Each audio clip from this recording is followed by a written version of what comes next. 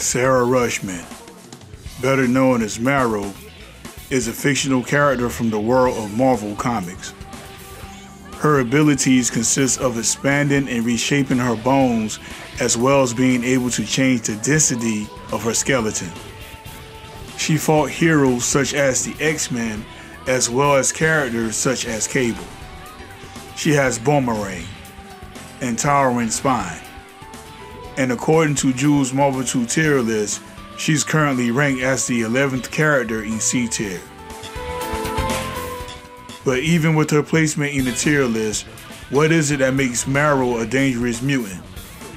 To understand this question, we need to watch today's episode of Dad and Kids Play 1. What's good, everybody? I'm Dad from Dad and Kids Play 1, and this is Marrow move list from Marvel vs. Capcom 2. We're going to go over all Marrow moves and discuss tips and strategies to help you learn to play the character better. Also, if you like these type of videos, then consider giving it a like and maybe a subscribe. Thanks. Before we cover the special moves, first let us take a look at the basic attacks.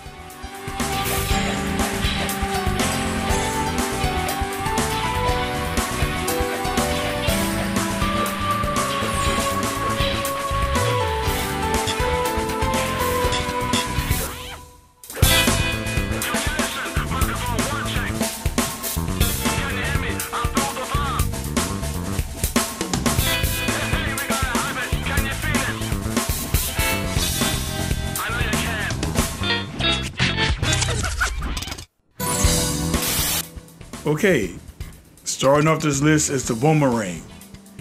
This move is Marrow's projectile attack.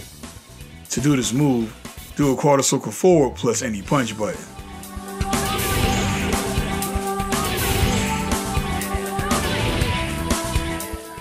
The Bone-Merang is a projectile attack, but it's not typical.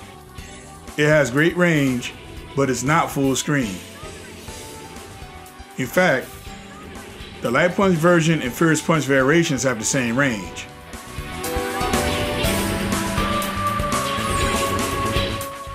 The only difference here is that the fierce punch version final position is a bit higher. Also, they both score for 3 hits. The Bone-Merang can be thrown in midair, with the fierce punch version being tossed downwards at an angle. Please keep in mind that the Bone-Merang will pass through opponents as long as it's moving.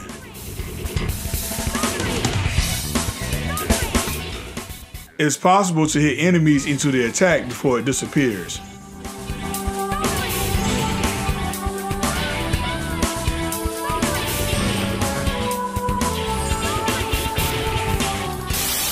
Up next is the attack called the towering spine.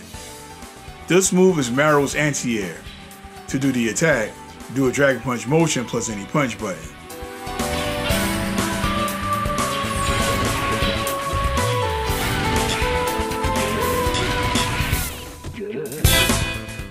This move has great area effect, so anyone above Marrow while she's doing this will most likely sustain damage.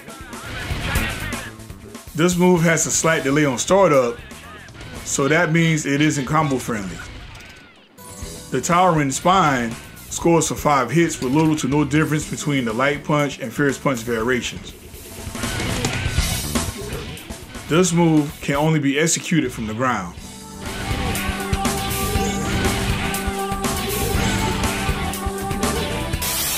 The ride and slash is Marrow's command grab. To do the move, do a half circle back plus any punch button.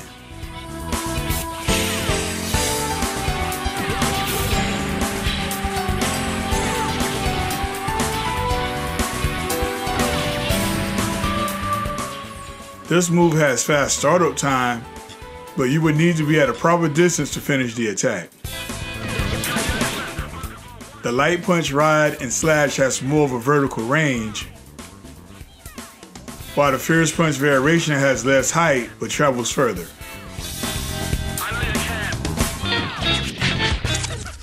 This move can be done in mid-air as well. Also, the ride and slash is much like Cammy's hooligan combo, and use it to mix up the opponent and keep them guessing. As with any other move, do not overuse the attack or the opponent will catch on to what you're doing.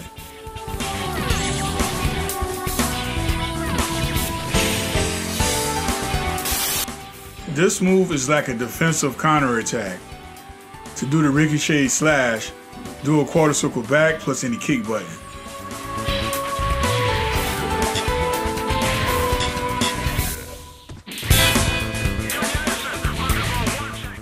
Marrow will jump backwards towards the wall, then dive forward towards the enemy for a 3-hit attack. Now this move isn't combo friendly, but it is possible to combo with it while using an assist. Perhaps the greatest feature this move has is the fact that it looks like Marrow is simply jumping backwards at the start of it. Use this to trick opponents and to catch them off guard. The ricochet slash can only be done from the ground.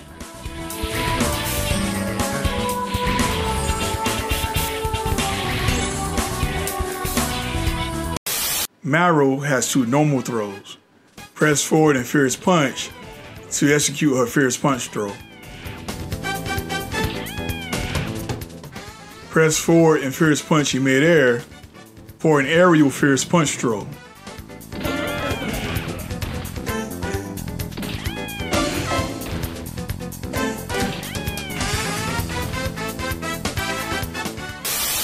To wall jump, jump towards the wall, then press the opposite direction.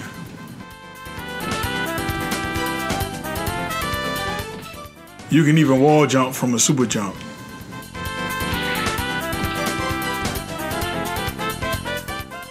To do a double jump, press up, up back, or up forwards after jumping.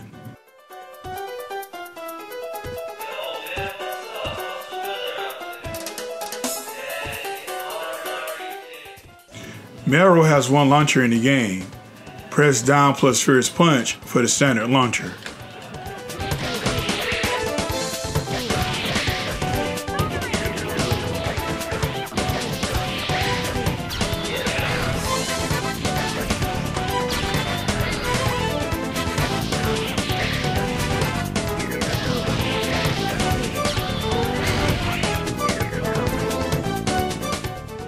You can do Marrow's taunt by pressing the select button.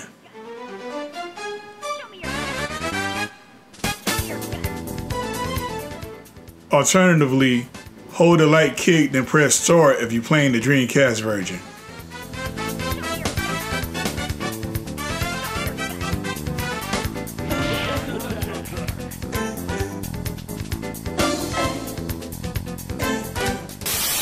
So the first hyper I would like to cover is called the Stinger Bones. This is the move where Marrow will form huge spikes made out of bones to attack the opponent. To do the move, do a quarter circle forward plus both punch buttons.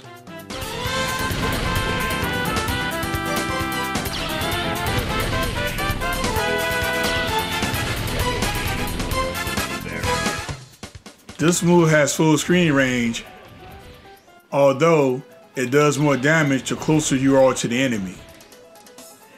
The Stinger Bones can be comboed into,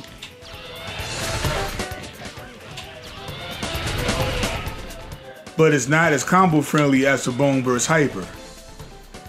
When the Stinger Bones hit the opponent cleanly, it scores for 8 hits.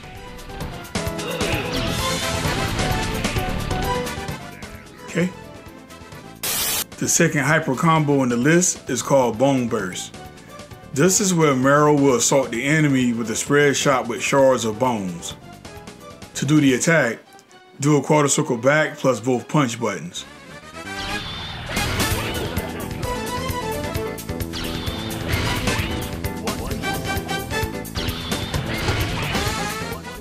This hyper is more combo friendly than Stinger Bones, and ideally, you want to do this at the end of aerial combos. Let's see if I can.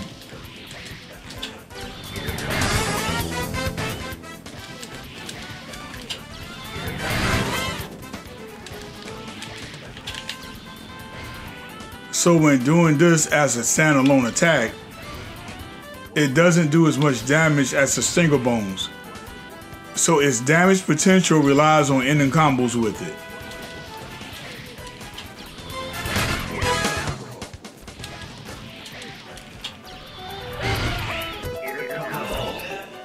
There you go. Here's what to expect when you use Marrow as an assist character. Marrow's alpha assist will do a Fierce Punch Bone-Merang.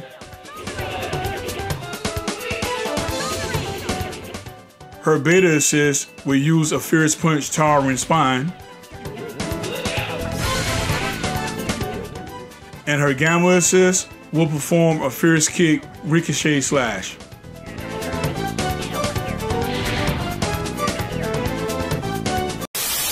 Overall, Marrow is a rushdown character. You have to rely on her speed and movements to mix up the opponents and to help score the win.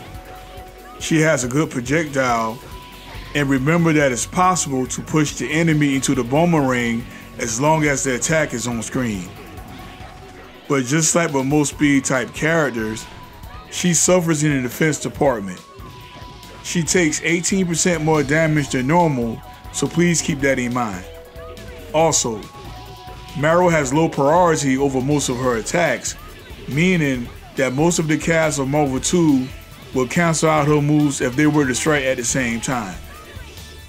Well, with that being said, here are some tips to help out your gameplay with Marrow. Use Marrow's speed and movement to overwhelm the enemy. Also, the Bone-Merang adds to her cross-up game. Speaking of the Bone-Merang, use it to lock down opponents and for chipping damage. The best hyper to use as a solo combo finisher is the Bone Brust. Also, this hyper should be done at the end of an aerial combo. Marrow has excellent air mobility. Use the double jump in tandem with the wall jump. Also, don't forget you have access to the Bone-Merang and ride and slash in midair. Whenever using Marrow as an assist, make sure to use the alpha one, which is the Fierce Punch Bone-Merang.